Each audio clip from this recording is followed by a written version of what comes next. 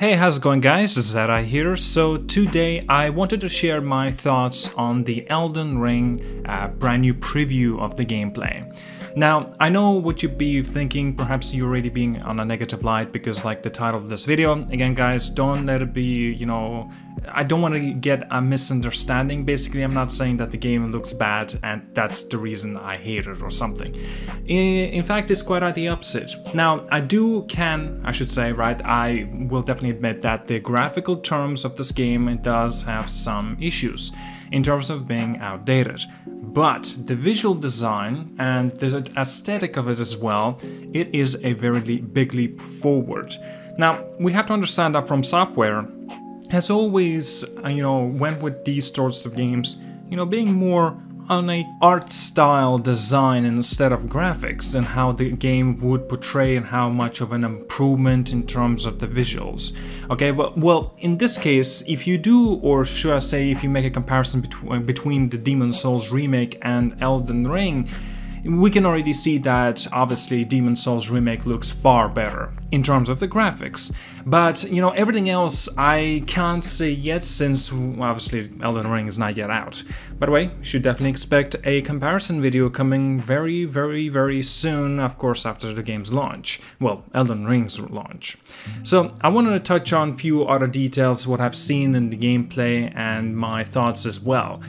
I've got to say that I'm very pleasantly surprised. Now, I did expect this to be something of a similarities from like Dark Souls 3 especially, because again, Elden Ring is a more or less of a spiritual successor towards the, Dark Souls games.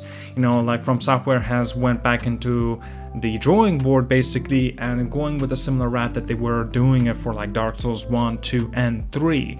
So this meant that they had to kind of abandon the elements of Sekiro and also Bloodborne. Now, to be honest with you, so far that I've seen, this does not really resemble of anything practically of, Bloodborne. Now, similarities to Sekiro though, well, one of the things having a dedicated button for jumping and also traversal, because like Sekiro has a ginormous amount of traversal that you can actually do in the world, right? There's a lot of paths and ways that you can go through, and this Elden Ring is obviously, doesn't seem that different. Of course, in terms of the traversal, like say grappling hook and stuff like that, obviously it's not going to be here. It's a lot more grounded, the game, and I think that I may prefer this Elden Ring because I feel like Elden Ring is a little bit quicker on its on its toes, comparing that to like Dark Souls 3 anyway from the gameplay that I've seen. Bloodborne, well, I cannot say that much. I feel like Bloodborne will still be much faster in terms of the gameplay style than Elden Ring. But again guys, I have to clarify one thing. This is just me visually seeing the game. I have not yet played it, so I can't say exactly or with the definitive answer, because obviously when I play the game, my mind may change and perhaps I may dislike something that I said here that I perhaps liked, or perhaps it will be vice versa. We don't know what to expect out of this game with its full release, again, because this is not a final product of its presentation. So, but still, I'm very much looking forward to it, especially like the map we've seen as well. That's actually going to be a very new feature from Software that I don't think that they ever did for any of their games. Dark Souls 1, 2 or 3, Bloodborne on top of that, Sekiro, none of them had any of the maps. Oh, perhaps I have a little one gripe, and I hope they can clarify this, or perhaps it's just me. They have mentioned that you can put like a marker on the map, and so in like basically it signifies that maybe there's an enemy there, maybe there's loot there, maybe there's a dungeon there that you can go through, right? But the thing is, whenever this player or this gameplay presentation, when he puts a marker on it, you can barely see this damn marker. I feel like they need to highlight it a little bit more. But again, that's just me. And yeah, well, in some ways it makes sense why it doesn't seem, it looks very like authentic, I perhaps would want to say. But anyway, that's just me. Okay, so obviously with the gameplay out of the way, especially with that horse riding, or I should say spear riding, it does look very, very enticing, interesting. The gameplay as well on the horseback, it does look very, very good. Did you notice as well that you can actually practically go on full sprint and use magic? That's interesting. But again, it seemed like, you know, if you utilize a grander scale magic, then obviously you'll have to stop your horse, you know, to cast that. But as well, that's just my, you know, prediction, so to say. Okay, guys, perhaps to mention that as well, that I will actually have yet another separate video coming soon. It's gonna be a ginormous, basically, breakdown of this Elden Ring gameplay footage that we've got an opportunity of seeing. I cannot wait for that too. We've also got an opportunity of seeing a little bit of a slide of, well, stealth.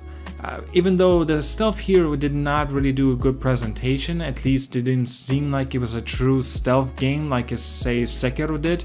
Because like when you, as from this gameplay has been showcased, when you actually take down a first opponent or an enemy, right, it didn't seem like everyone already knew that you were there or you were coming or something. At least because the music, the way the grand music started playing, it's as if that somebody has noticed that what you did. Now, I do know that this game will have stealth elements. You can definitely, like, say, take one by one of the enemies and kill them stealthily. And, you know, if you want to go on a safer route, but obviously it will be the slower route. I love the way the spirit summoning that you can actually do. While you can summon them with the assisting in the battles. It seems like as well there's going to be a lot of variations of how many you can, you know, summon them. Like, you know, if there's only gonna be like 3 to 4 opponents gonna be against you and you summon like 5 to 6 spirits like it has been presented in the showcase, you know, just doesn't that feel like you may be a little bit overpowered then? I don't know, maybe it's just my line of thinking, but yet again, I'm very much looking forward to see how this will kind of balance out in terms of the, you know, the balancing, obviously. So we do know that it's been clarified that Elden Ring will not be as hard as, say, I'm not too sure, like Dark Souls 3, Dark Souls 1 or whatever, or Bloodborne perhaps, because like there are going to be some easier routes that you could actually take in this game, and you know, one of them is obviously the spirit summoning. So as you noticed, there's 3 enemies. You know, usually you're gonna have to you know, separate them out as much as you could, take them one by one. That's how From Software always worked with their games, and it was the safest approach, and hell, even the most cleverest. In this case anyway, it seems like you can go kind of guns blazing, if that makes any sense, right? Again, you're not technically going to be able to do that, since we are still talking about it's From Software, of course. So in this case, obviously you will have now a spirit summoning, and when you do so, and you say you have a quantity, then yeah, obviously it's going to be much easier time for you to take care of those enemies in front of you or wherever they are. Bosses, definitely want to touch on that. So obviously we've got an opportunity of seeing a wyvern, or perhaps a little bit of a, you know, like a dragon, right?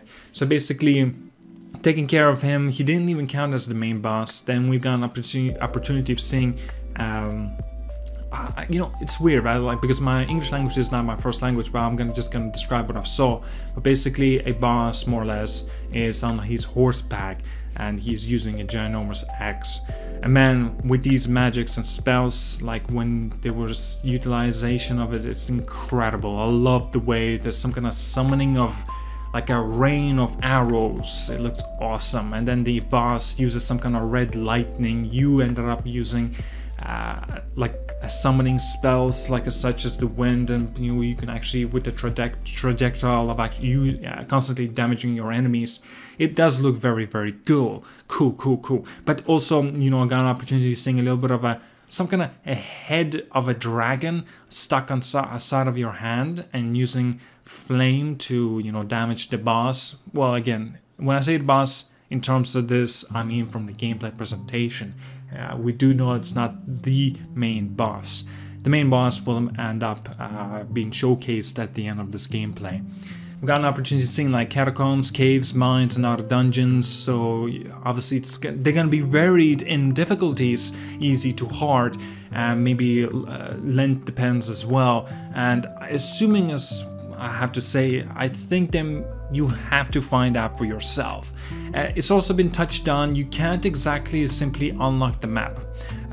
It's basically you have to find those fragments, and you collect parts of the map, and while you will find out more about this, you know, section or that area, and I think that's actually pretty damn cool.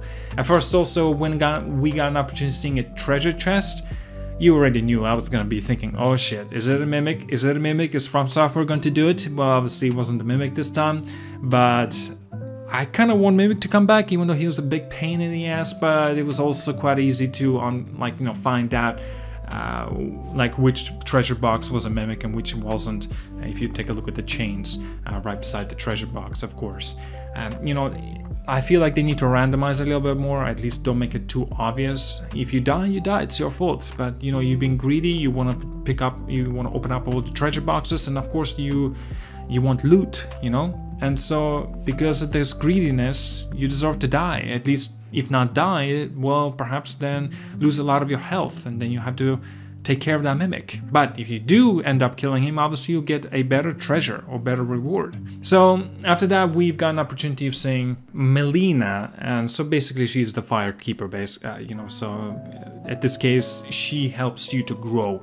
If you pay attention to the detail again, you can see that she has one of her eyes closed and has a tattoo of a boned kind of a skeleton looking hand, basically. It does look good. At first when I looked at it, I didn't notice it, but then after rewatching gameplay, I noticed you'll end up noticing little things like that as well. So one of the areas of the very large scale dungeons and stuff like that is we got an opportunity seeing of a Stormvale Castle. This basically meant to introduce many varieties of ways of you can actually infiltrate these areas, right? So we've got an opportunity of seeing such as like an NPC of giving you a little bit of a hand, but again, knowing how From Software operates, you kind of have to always question them. Are they telling you the truth, or are they just kind of lying through their teeth? You don't know what to expect in this case. And so as such, of course, in this case, it ended up being, the NPC was telling the truth, but we still, ignored his warnings.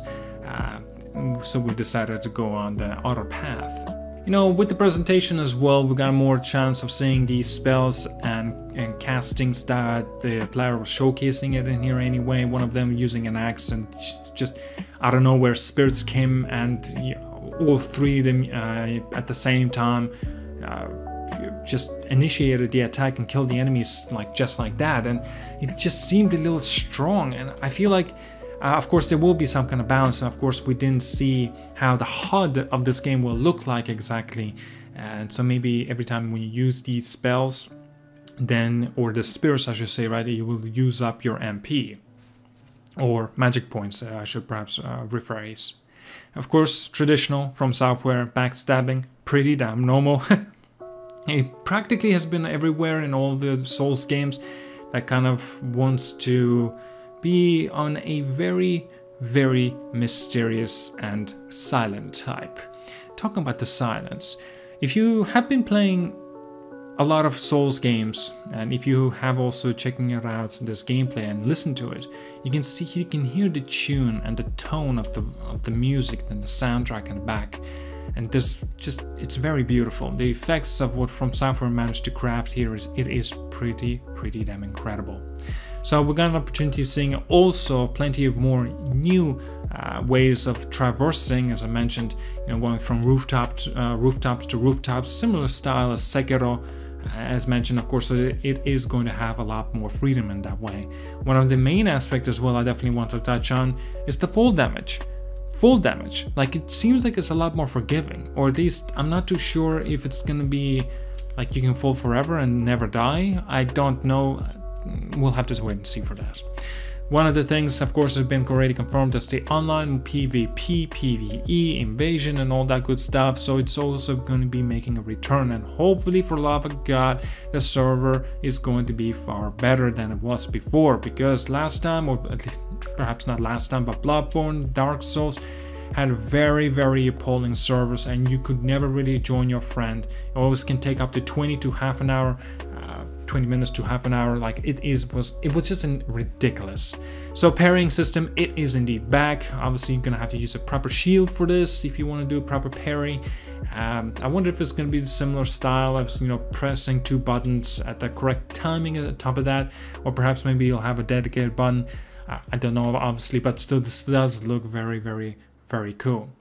So while we were making the adventure towards the final boss as well, by the name of Demigod, basically ruler of Stormvale, Godric the Golden, that's his name anyway. We've gone up, we have already seen him a couple months, maybe even years back, basically. You know, how he looks like, and you know, one his main boss, it seems like, as well. And it does look good in terms of the gameplay. Very, very hectic, and you're gonna have to pay attention what the hell you're even doing, so that's gonna be pretty damn awesome. Alright, well, I feel like I have already touched on practically on everything. One other thing I should mention, that the PlayStation 5 version of this game is gonna actually have 2 different modes on the settings, performance modes and a quality mode. Obviously, quality mode will be 4K, but performance will actually utilize up to 60 FPS performance. But I don't know if you go in the quality mode, and will that mean that it's going to be locked on 30, or perhaps it's going to be unlocked. I kind of want it to be unlocked, or perhaps not, that depends on people, but still there's always an option to go with a performance mode, and that's the option I'm gonna go with for sure. By the way, guys, I do not know about the PlayStation 4 version, if it's going to be 60 or 30. I assume it's gonna be 30 because obviously last gen console, so it is expected. But one other thing is the editions for Elden Ring has been revealed. If you want to know everything about that, I actually already uploaded a video all about that. I will leave down links below in the description if you want to take a look for them for yourself. All right, well then I'm done for today. Thank you so much for watching. Like and subscribe, and have a wonderful day.